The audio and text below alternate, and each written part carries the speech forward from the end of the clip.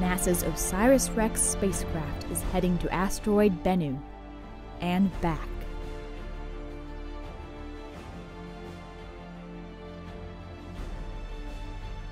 The OSIRIS-REx mission goal is to study near-Earth asteroid Bennu and return a sample to Earth. 4, 3, 2, 1. And liftoff. Oh my gosh! OSIRIS-REx, a 7-year mission to boldly go to the asteroid Bennu and back. The whole program is complete.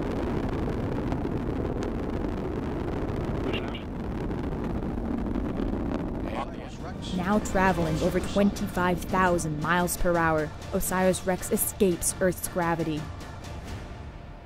and begins its cruise toward asteroid Bennu.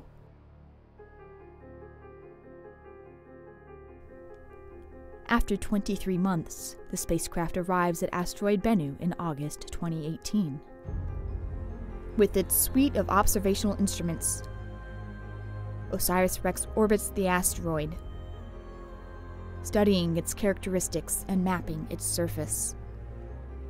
After 4 phases of survey observations, OSIRIS-REx begins preparations to collect the sample.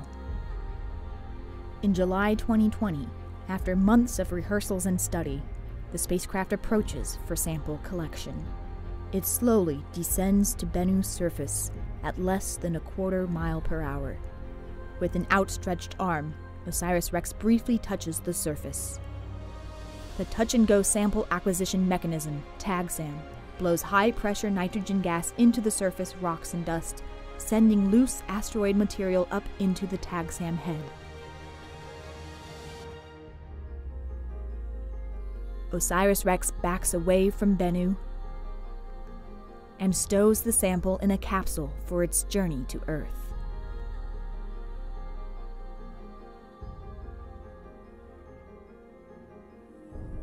In March 2021, the window opens for OSIRIS-REx to depart Bennu.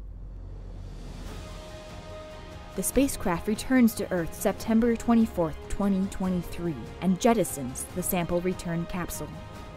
The spacecraft leaves Earth, and the return capsule enters the Earth's atmosphere at over 27,000 miles per hour, protected by a heat shield.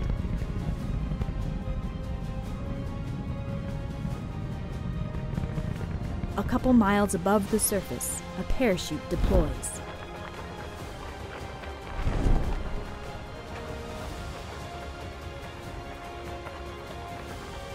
And the capsule lands softly in the Utah desert.